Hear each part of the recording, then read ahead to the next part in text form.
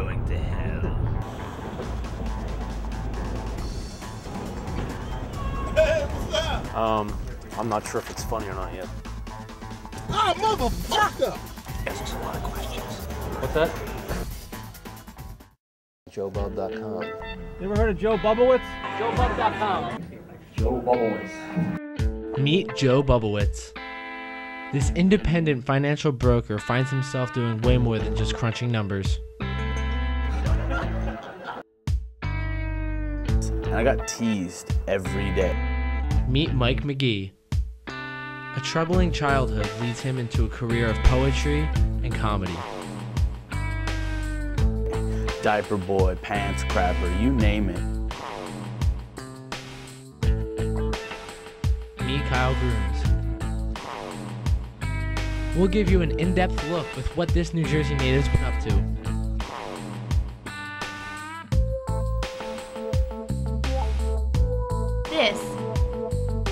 This is Comic Life.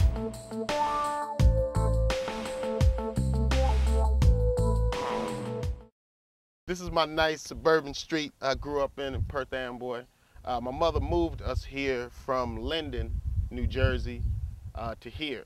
You know, when we came here, this was like we were the Jeffersons, man. We were moving up. We had a swimming pool in the backyard, so this is my mother putting all her chips together and getting us out of Linden, you know. And then Linden changed right after we moved here, like 84, 85. That's when Linden kind of started getting bad and going dark, you know. Factories started closing. Crack came in like rat poison. People came out, ate it. And now my old neighborhood's not as hot, but this was lovely, man. We had good neighbors.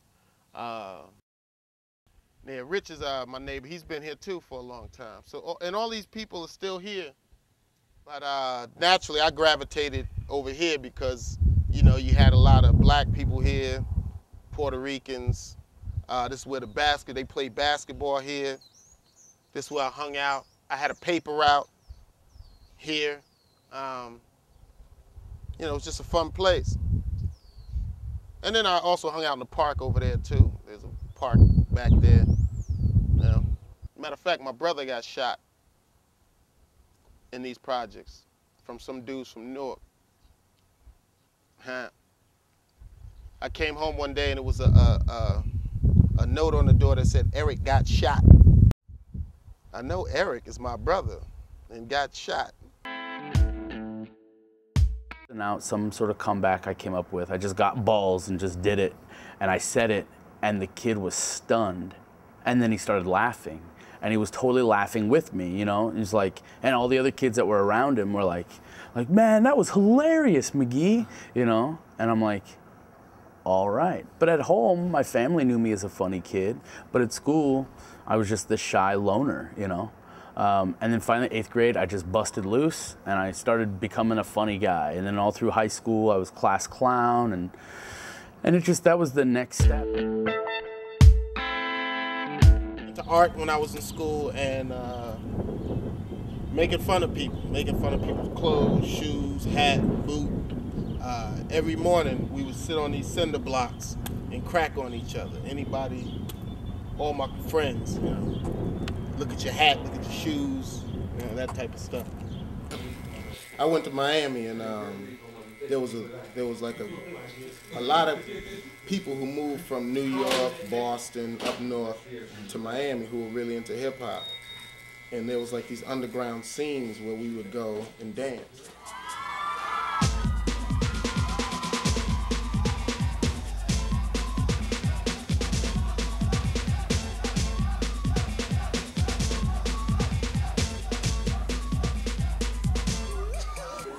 I used to party, man.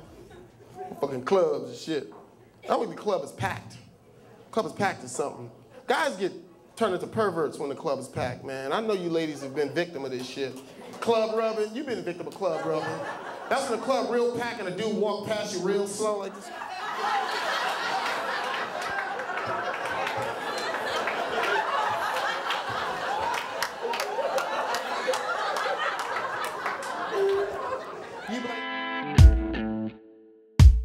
for about 16 years now, and I had a comedy club at Jesse's, which is now Savoy's in Yardville. And every Thursday they did comedy, and I went there every Thursday, and I said, you know what, I could do this. Fortunately, unfortunately, you know, what got me a detention in high school now gives me a paycheck, so it's not such a bad thing. Remember that? This school's like a 15-minute excuse to get out of class. I never understood my third grade teacher. Every time we had a flyer drill, she'd always line us up single file according to size. What a flyer drill.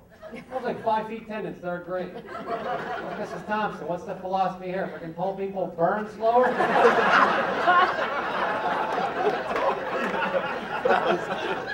out of here. 20 hours detention. I thought it was worth it.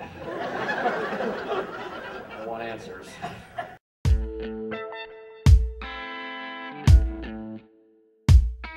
Stage time, it's a struggle just to find yourself. The struggle, the audience is a struggle. You know, material, just finding yourself is a struggle. I'm inside the car wash. This is the bathroom that I used to freshen up in between my day job and doing shows at the Improv. I would get off work at around 6 o'clock, and I had an 8 o'clock show at the Improv, so I would come in and use their bathroom to clean myself like a prostitute. And I watched an old tape of myself, and I was like, you know, I wasn't even telling jokes. I was just making fun of the crowd, you know. Look at this nigga here. Because that was a style that we learned at that time, you know. You either an ugly man or a handsome gorilla. You don't know nothing about this, yo. You don't even know nothing about fake ass gold chain. You went to Sears and bought that shit off a spool. You said, hey man, let me get 20 yards of that gold. And that's all, that's really, I was good at that already from high school. Talking about people. Look at this nigga, your motherfucking shoes, blah, blah, blah, blah, you know. These girls with the little titties and look at the... It's tough, man, you know, if I had to think what I did the first year you know, I used to drive an hour and a half just to make $25. I don't actually live anywhere. I haven't had my own room in anywhere, in a house or an apartment, in 3 years. Like homeless people and breakdancers like cardboard. We could just teach a homeless dude how to breakdance. It'd make more money. Yes. I am the eternal couch surfer, you know. And because of that, I have a lot of friends everywhere throughout the world, but I see all of them once or twice a year, and it's always because I'm touring through their neck of the woods, you know. This is for the tired and for the dreamers. For the families that will never be like the Cleavers, with perfectly made dinners and sons like Wally and the Beaver. All comics, no matter who they are, they've all had some rough stories. You know, I did a gig where I went to the place, and it was a bar on a one-nighter. I think it was near New Brunswick area, and I walked in.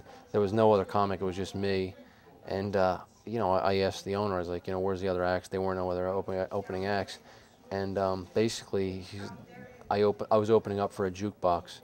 They played songs for 20 minutes, and then they brought me up, and there wasn't even a stage. I was behind the bar. It was an oval-shaped bar. I was behind the bar telling jokes as, like, bartenders were, like, basically going right in front of me, back and forth. It was really bad. Accept bombing, and not accept it, but appreciate what it does to me, because it burns my ego. And after a day after I bomb, I'm a better comic. You know what I mean? Because of that, it burns that part of your ego and makes you focus.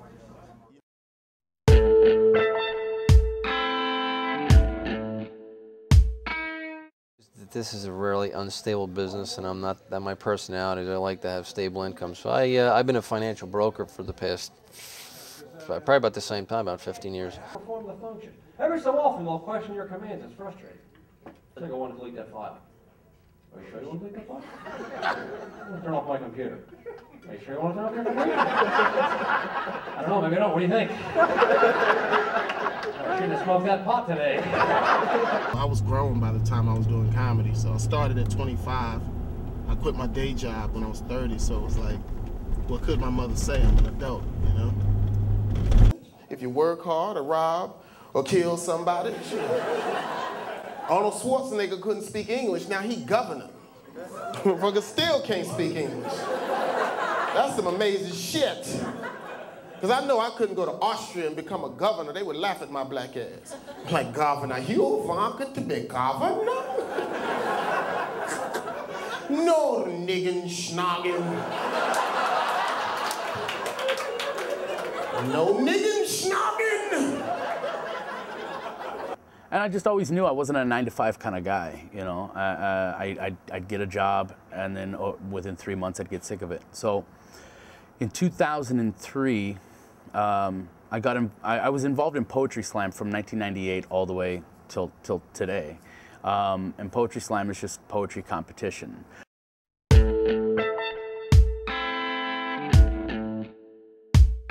Take it easy on the wine, because you got another 45 minutes till show time, show time. You know, you can be dirty or clean. Are they uptight? Are they not uptight? Are they drunk? Is there any belligerent drunk, you know, people in the audience? You're gonna be belligerent on the show, are you? Maybe not belligerent, but funny. She's drunk. Miami Nights, there was a dude that stood up and said, "Full-size nigga, I'll buy you, fuck nigga. You don't know me like that." He was yelling and shit, and I kept going. You know, I wasn't gonna stop. And the security grabbed him up. "Wait for me, nigga. I'm gonna kick your ass. I ain't always wear glasses." Sometimes you do private parties where people aren't listening to you. They're not listening, and I've done a couple of them where, you know, you're in front of 200 people and they're not even listening to you. It's like you're doing it in front of a mirror. You know, that's happened. Kentucky, are you fucking lost? We smoked too much pot in the car, we forgot to stop. Got big buildings and people that talk normal. This must be Philadelphia. Woo!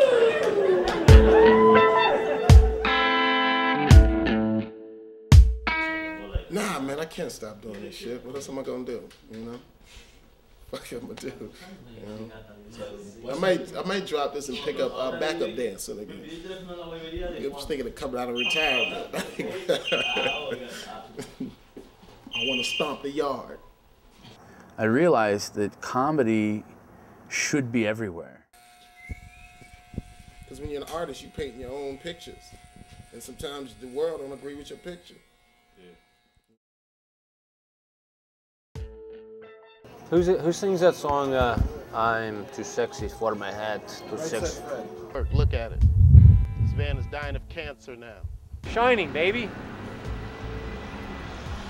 Obama is always hopeful, and he wants to see a brighter future for all Americans, so that it doesn't matter whether you're black, you're white, you're red, you're brown, you're purple, or yellow.